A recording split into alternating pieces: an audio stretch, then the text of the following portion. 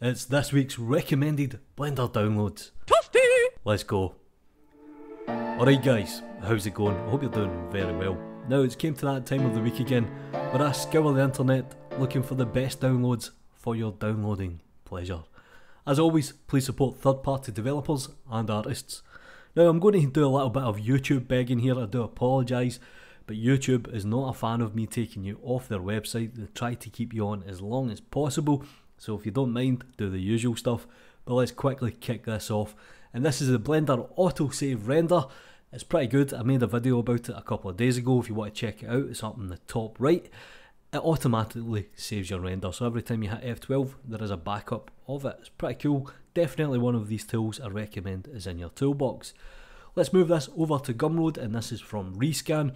There is some very good goodies here. You have the Blender CT Scan X-Ray shader, and you also have the Blender Array modifier explained. So if you kind of struggle a little bit with the array modifier, this might help you out as well.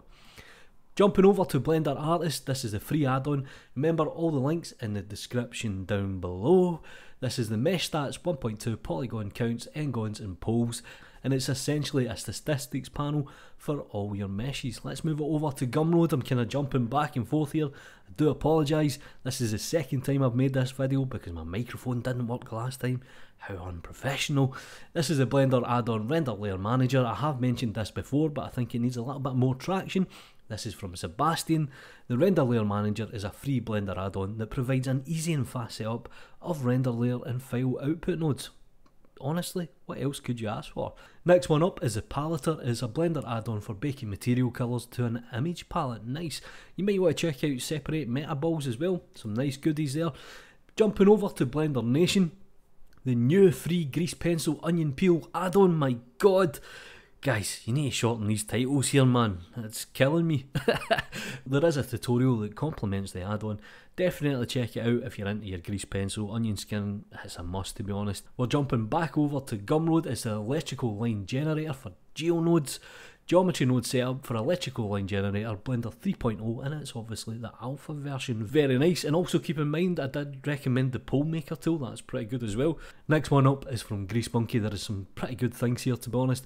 You have the Blender Rain FX material, you have the free Blender FX Energy material. Check it out, a really good resource, to be honest. And moving it over to Bradley Animations, you have the free MoGraph presets. You also have Spline Avoiding Empty Blender animation nodes, but this is the one I wanted to put a little bit of focus on, and it's the free preset library for version 2.4 Blender animation nodes. Very nice. And just kind of keeping along this theme, this is from Joey C. You have Joey C's node groups, definitely worth checking out. You have an ASCII generator as well. You also have a character base mesh, that's a quid. Very good. And this is another great resource, and this is Mother Mouse Look Navigation Blender 2.9. So if you struggle with the navigation in Blender, especially if you're coming from another application like Maya or even Model, this might be worth checking out. But they now have the Cut Copy Paste Blender 2.9 add-on, and it looks pretty good as well. And moving over to my commercial add-on of the week, I recommend this. There is no affiliation link, it's just one of these things I've seen. I think it looks pretty good. I have tested it. It makes puddles, and it's the Blender Puddle Shader. Awesome puddle effect with your PBR textures, no special setup required, and it really is quite easy to use, to be honest. And moving it over to my SKETCHFAB download of the week, the IMC Spider Tank was one of these ones I thought, oh, that's gorgeous, that is gorgeous, but I'm actually going to go for something a little bit more subtle, and it's the childhood books. You always need books for a scene. I'll leave a link to the top 10 SKETCHFAB downloads, and just quickly wrapping it up with the free PBR. You have the grid textured plastic PBR material. Nice, can never have enough materials. And finishing it up is HDRI Haven, and it's the Canyons HDRI. Do me a favour guys, like the video, subscribe to the channel if you haven't already, follow me on Twitter, you know what to do.